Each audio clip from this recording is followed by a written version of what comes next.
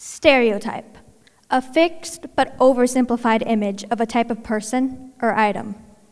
For example, a girl with lighter colored hair miscounts the number of people in her math class. Her peers laugh. She's only having a blonde moment. Move over to the basketball court, where a girl is picked last because the captains just don't want any weak players. And you can't forget the Asians, who are all supposed to love and excel at math, right? We've all seen these stereotypes play out before, and some of us live through it more often than others. But do we know where these common misconceptions come from? And do they affect us more than we think they do? Let's go back to the first stereotype I mentioned, the dumb blonde. Why did a blonde tiptoe past the medicine cabinet? She didn't want to wake up the sleeping pills. Why did a blonde smile during the lightning storm? She thought she was getting her picture taken. There are thousands upon thousands of blonde jokes found online, and they range from rude to just plain cruel. Many trace the origins of this stereotype back to the 1700s to a woman called Rosalie Duth. Now, Rosalie was a beautiful blonde, but in the play Les Curieux Sights de la Foire, she would take long pauses before her lines, leading people to believe that she was dumb in both meanings of the word.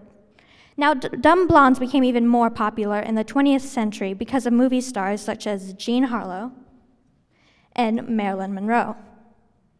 These two women showed great talent in different areas of acting, but the characters they had to play were always flirtatious comedic relief.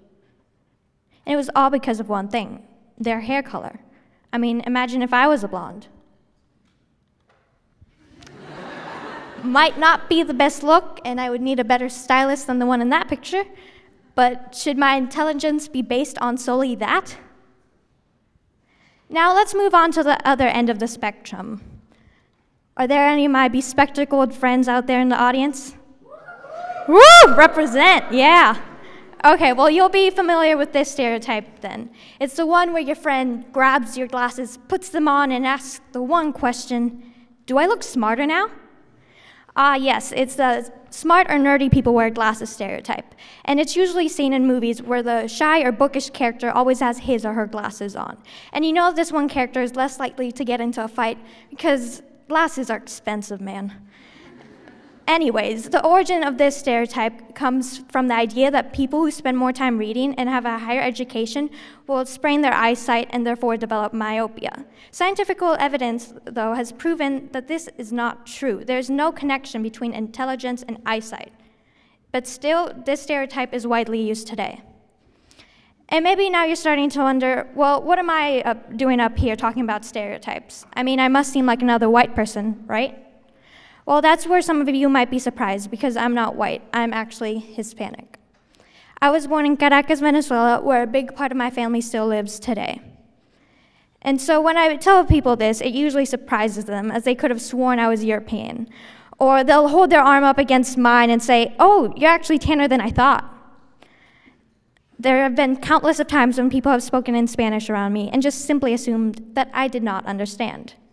And the one comment, oh, look, we're all minorities here. Well, that is, except for you, Stephanie. I take no offense in any of it, because I know I don't fit the stereotypical image. My skin isn't necessarily tan enough, I don't have the right facial features, and with a last name like Suster, who would expect it? But other than the personal effects it has had on me, stereotyping can cause effects on a much larger scale. And maybe you'll come in now and argue that by saying, we've grown up around these stereotypes, but we know not to take them seriously. That's not exactly true, as proven by the development of math race stereotype study shows. In it, a group of 4th through 8th graders were tested to see if they were either aware or endorsed the Asians are good at math stereotype. This was done by asking the question, most people think Asians are blank at math, and I think Asians are blank at math. The results showed that even in elementary school, students were aware of the stereotype, but in middle school, in 6th grade, they started endorsing it as their own personal belief. And these results make sense when we look at other studies. For example, the 1995 Aronson and Steele stereotype threat study. In it, 2 groups of both black and white students had to take a test. One group was told that the test measured their intelligence and their abilities, while the other was told the opposite. Those that were told it did not measure their intelligence and abilities, on that test, both black and white students scored at the same level. But when they were told that it did measure, black students scored severely lower than their white counterparts. It was also recorded that they showed more awareness for the stereotypes behind their race. Another similar study was done in 1999 about stereotype susceptibility. In it, 3 groups of Asian American women had to take a test. Before taking the test, 2 of the groups had to fill out a questionnaire. One questionnaire reminded the woman of their femininity, while the other reminded them of their Asianness.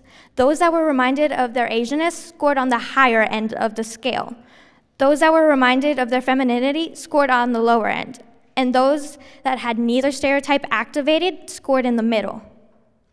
So imagine that, just being slightly aware of the stereotypes around them significantly impacted their scores. So in conclusion, stereotyping is an issue that has to be acknowledged. It changes our perspective of ourselves, of our community, and of our world. It goes way back in our history, as proven by Rosalie Duth, and it still affects us here today.